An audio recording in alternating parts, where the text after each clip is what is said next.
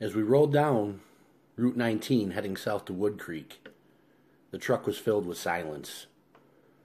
We hadn't ate since early the morning before we left our house. After the events had transpired at the golf course, no one had an appetite or much to say. I kept reliving what I thought my father's final hours were spent like, over and over, again and again in my head. Fortunately for us, the road was a rural one. Every quarter of a mile or so, we'd run across a broken-down vehicle. We passed a few farms where cattle had been shot and the meat harvested for consumption. Horses being stolen, now being the main source of transportation. We were returning to the life our ancestors from 200 years ago thrived in. Anyone still alive today wasn't thriving for the most part. This generation had grown soft and weak. I imagined the die-off would be fast.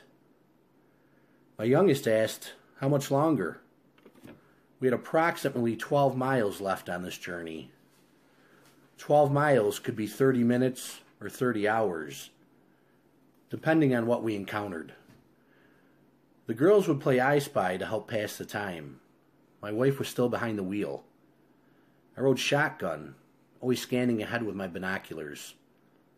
Had to be close to 3 p.m. by now, judging by the sun. It was unusually cold for mid-August. Wouldn't be long before the leaves would start changing. We all knew what that meant. Winter would be coming soon. Northeast winters were never enjoyable when the grid was up. Now with no electricity, I was worried about making it through till spring.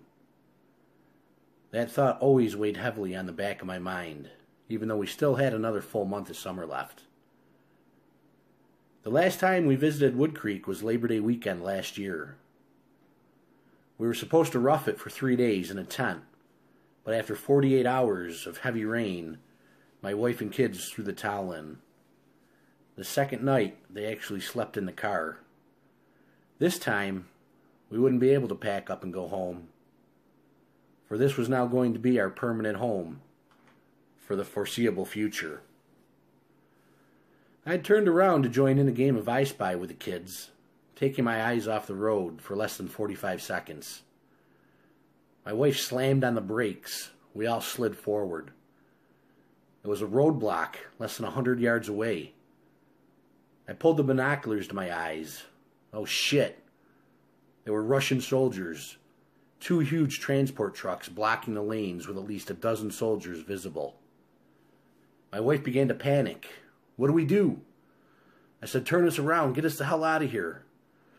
They were commanding us to exit the vehicle over a microphone. This was a battle I couldn't win today. I was outnumbered, outgunned, and overpowered. There wasn't enough room to turn around. She threw it in reverse, and we began retreating.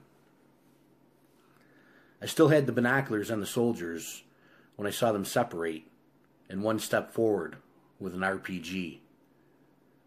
He had his sights set directly on us. I told my wife, step on it. She lost control and jackknifed the Bronco in the trailer. I knew it was coming. Everyone out, I yelled. Get out now. That was the last thing I remembered before the explosion blew the Bronco and the trailer to pieces. I awoke in the ditch alongside the road. Where's my family? Are they still alive? I looked over. The Bronco was engulfed in flames, upside down. I ran over. The 4 of them, along with the dog, never made it out. My ears were still ringing from the explosion, and I didn't hear the Russian soldiers approaching until I had turned looking for my rifle. It was nowhere to be found. All I had for the incoming enemy was a pistol. I raised it, began firing, yelling, "No!"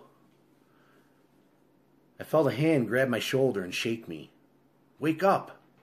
Wake up! You're sweating. You're yelling in your sleep." "Are you okay?" my wife asked. "Christ. It was just a dream," I muttered. Relief. She asked what I was dreaming about. I looked at her, then back at the girls in the back seat. Just a nightmare, I said. It all felt so real. Where are we? I asked. My wife responded about 2 miles out. I was drenched in a heavy sweat. Luckily, it had been an uneventful journey while I was sleeping and dreaming of the attack. We passed a McDonald's that my grandmother and I would stop at every time we came down when I was just a kid. Even in rural America, McDonald's had been looted out with broken windows. I didn't know what to expect when we arrived at the entrance. I decided we'd stash our vehicle and supplies off-road and walk the last mile in. The trailer was already covered in a camo tarp. We'd cover the Bronco with tree branches and leaves. Our ever-growing number of firearms and a small stash of ammo I'd bury a half mile from the campsite. We could never be too careful. You never knew who you may encounter in SHTF. I would stay armed with my AR-15, and my wife carried the 9mm Beretta. The second AR, the Mosin, the Remington 700, 4 shotguns, and the 3 sidearms would be buried away for safekeeping. All 3 of the girls now carried knives on them as well. The Bronco and trailer were covered and hidden in a large group of pines. We set out for the final mile walk to a place where I'd spent the majority of my childhood summers. By now, Bear was so used to us and was such a part of the family, we didn't bother to leash him. Wood Creek had multiple cabins, and I'd estimate well over 200 campers. There was a huge house where the owners to the site lived at year-round.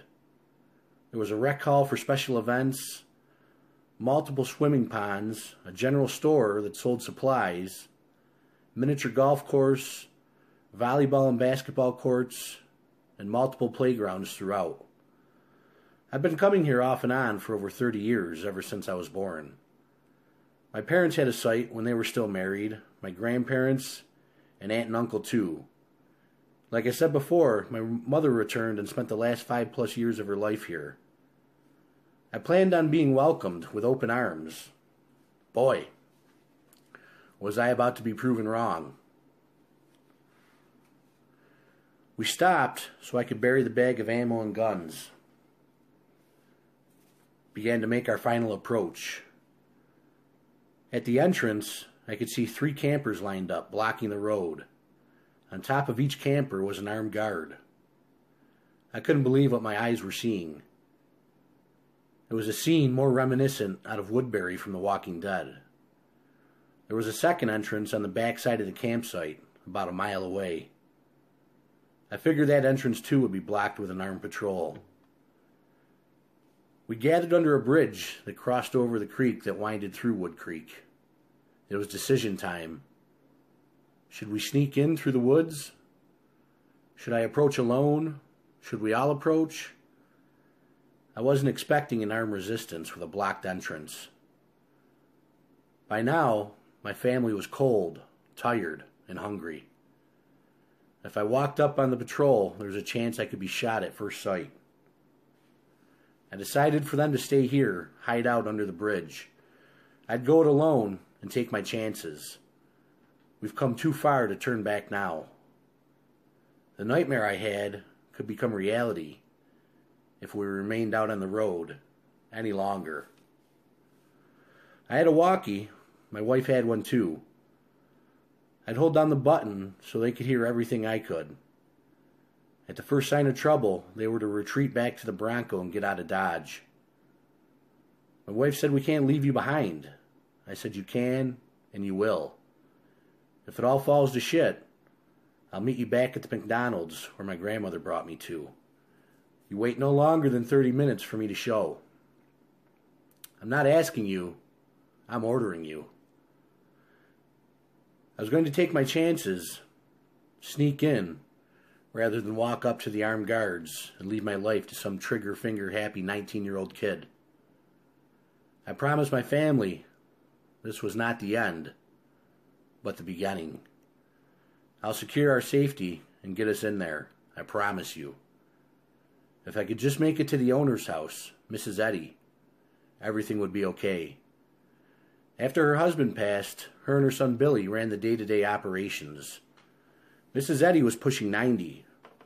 Billy had to be closing in on 60 by now. The same family had lived and ran the campsite since its beginning over 50 years ago. My mother had worked in the general store.